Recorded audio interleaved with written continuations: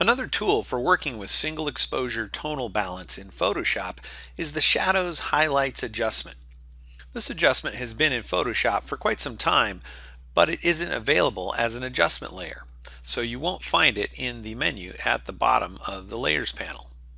It's only found in the Image Adjustments menu, so to get to it you have to go to Image, Adjustments, and find it right here. Because of this, a lot of people don't know about it. The Shadows Highlights adjustment allows you to make adjustments to the dark and light tones in an image while also maintaining some local contrast and enhancing detail in those areas. Even though Shadows Highlights is an adjustment, it behaves more like a filter in that it must be applied to a pixel containing layer. You could apply it directly to the pixels of the background, but I generally don't like to do that. I usually start by duplicating the background layer by typing Ctrl-J or Command-J on a Mac. Placing the Shadows Highlights adjustment on its own layer allows me to adjust the opacity or use a mask. I also usually begin by right-clicking on the copied layer and converting it to a smart object. Now when I make the Shadows Highlights adjustment, it is applied as a smart filter, which means I can then reopen it later and further fine-tune my adjustment. If you've never used the Shadows Highlights adjustment before, it looks like this when you open it.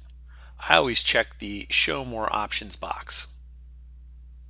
Photoshop has some default settings for this adjustment, but I really don't like those settings. They look really bad.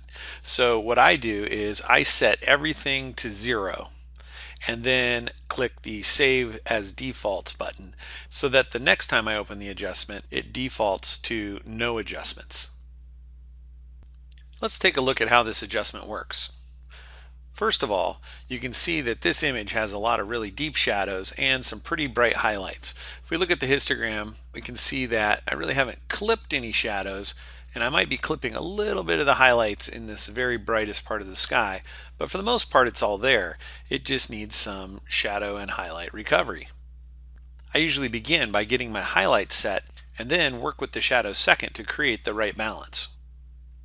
The controls for both shadows and highlights give you 3 sliders, one for amount, one for the tonal range, and one for the radius. I usually begin by bringing up the amount slider.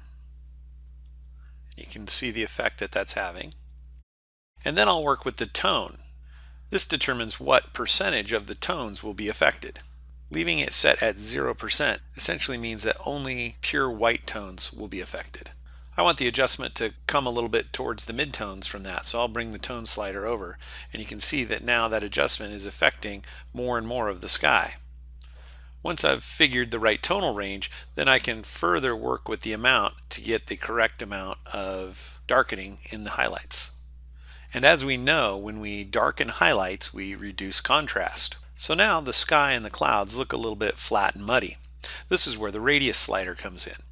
By bringing up the radius, we begin to add texture and local contrast into the image. And how much radius I decide to give it determines what the texture ends up looking like. So I'll usually work with it, and it's different image by image, but I'll work with it to get the look I want. Once I feel I have the highlights set pretty well, then I'll move on to the shadows. Same thing, bring up the amount, then figure out which tones. So I want it to go more than just black, which is what tones I would be adjusting if I leave it at 0. So as I bring that up, I'm going more towards the midtones. And then the radius brings in the detail and texture through a little bit of local contrast. Now I can go back and further work with the tone and the amount until I get the feel that I'm going for. And I think I'm going to bring the radius way up and kind of feather out the edges of where it's being lightened. Finally, I've got a color adjustment slider, which enables me to bring back some saturation into those areas because the process can leave things looking a little bit dull. And I can also work with midtone contrast. And in this case, I actually want to turn midtone contrast down a little bit, and that'll further bring up the shadows and darken my highlights. Once I feel I have it how I want it, I can click OK. And then I can turn on and off the visibility of that layer, and we can see the effect of the tonal balancing we did. It does a pretty amazingly good job. But if I don't like something, like I said, I put it on a smart layer, so I can always reopen the smart filter and tweak my adjustments. I can also adjust the opacity of the layer to dial in just the amount I want.